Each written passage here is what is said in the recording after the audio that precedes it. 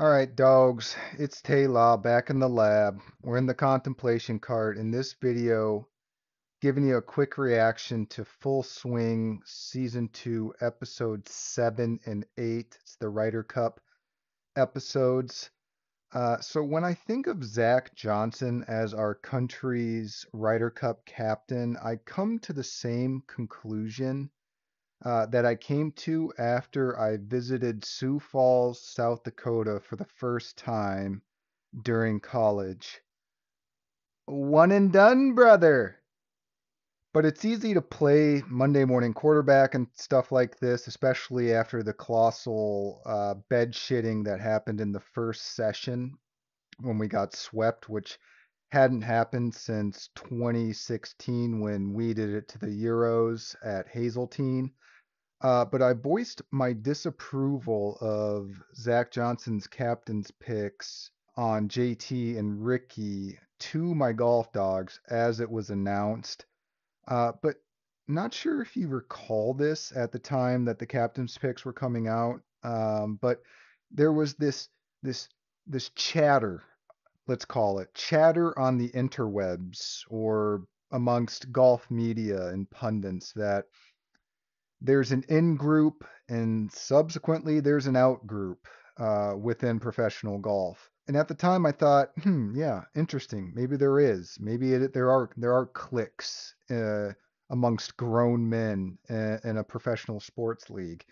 But in episode 7, you see Zach Johnson housing up with Spieth, JT, and Ricky before the Championship in Royal Liverpool in the UK.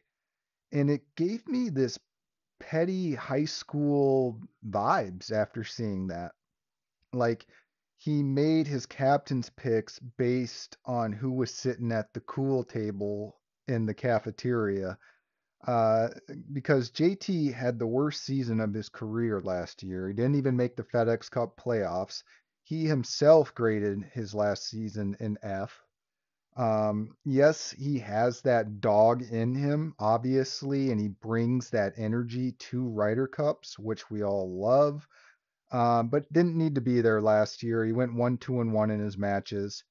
Now, Ricky had a good year after his well-documented slump, but he had an abysmal Ryder Cup record going into Marco Simone, and it only got worse because he went 0-2. His career Ryder Cup record now is 3-9-5. Woof.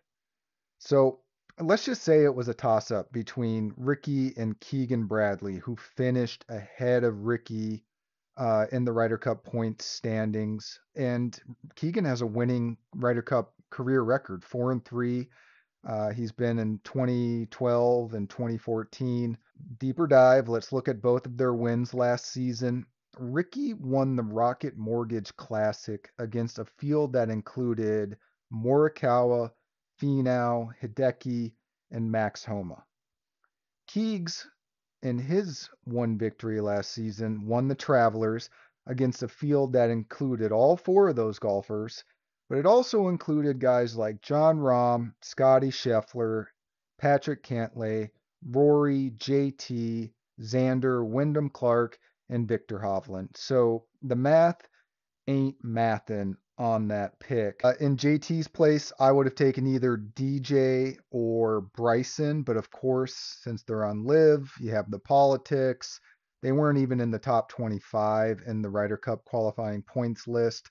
But if you used a pick on Brooksy, then apparently you're okay with dipping your toe in the forbidden Saudi pool. But DJ nor Bryson won a major last year, but they're just big and they have big games and which just makes them intimidating presences and we needed some of that.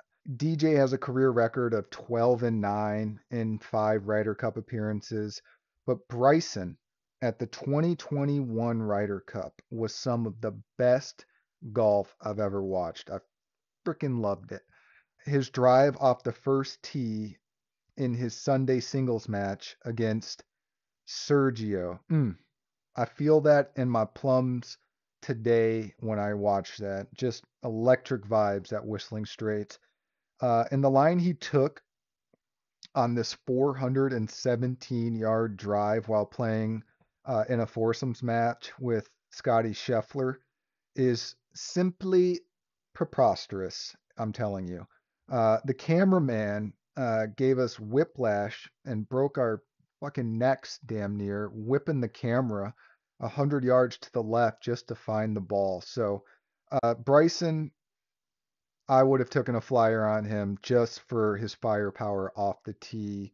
Methinks Bryson and Scotty, they were paired together in 2021. You know, it was kind of this weird energy with Bryson, but methinks Bryson and Scotty would have been shredding up the Euros and Rome and sprinkling them on their carbonara at night for dinner. So we kind of I missed that energy between those two. But so ZJ, appreciate the effort, but it sounds like either Tiger or Stuart Sink is going to be leading our team in New York at Bethpage Black. So looking forward to that.